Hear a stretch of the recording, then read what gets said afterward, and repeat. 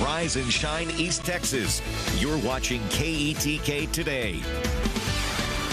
Welcome back in. Here's a breakdown of the severe weather threats that we can expect late tonight into their day on Wednesday, or at least during the early morning hours on Wednesday. Wind gusts up to 70 miles per hour, the primary concern, but tornadoes cannot be entirely ruled out. Large hail also a possibility, and then flash flooding also is a threat as well, but especially into deep East Texas. And as we go throughout the rest of this week, when the severe weather threat goes away, the flash flooding threat will continue as we see a steady rain in deep East Texas. More on that in just a bit. We do have a risk of a significant tornado defined as EF2 or stronger potential in the red shaded area from Linden to Jefferson, Longview, Gilmer up to Pittsburgh, Mount Vernon, and then Quitman, Mineola, and even the Lindale area as well. So we need to make sure that you are staying weather aware as we head throughout the overnight hours tonight, and really important to have also ways to receive weather alerts that can wake you up in the middle of the night, like the East Texas Storm Team app. Provided you have your notifications on and the volume up, you should be able to wake up to that. And also a NOAA weather radio sounds a really loud alarm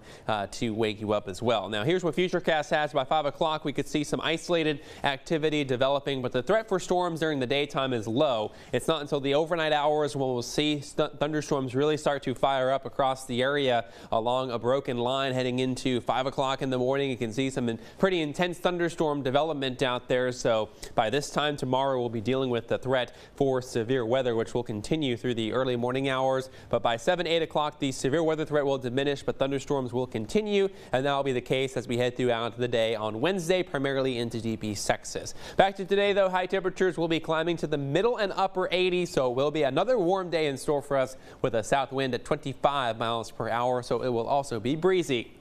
Normal high temperature now up to 75 degrees, but look at this big drop in the temperatures that we are going to see through the remainder of this week. We see those highs only in the low 60s Thursday and Friday. It's going to be very cold for this time of the year by the end of this work week, so still do not hang up the winter jackets just yet, because it's going to be pretty chilly Thursday and Friday, and then we'll warm up again heading into the weekend. Taking a look at your 7-day forecast, we'll see some scattered showers continuing through the rest of this week in those northern areas. The rain will be more scattered in nature. We are going to see those high temperatures as we warm up, as we dry out for the weekend. Easter Sunday's looking dry with highs in the upper 70s. For deep East Texas, it's a more steady rain into Thursday and Friday as well, so that could lead to a flooding threat that we'll have to watch for after we get past this severe weather threat late tonight into Wednesday.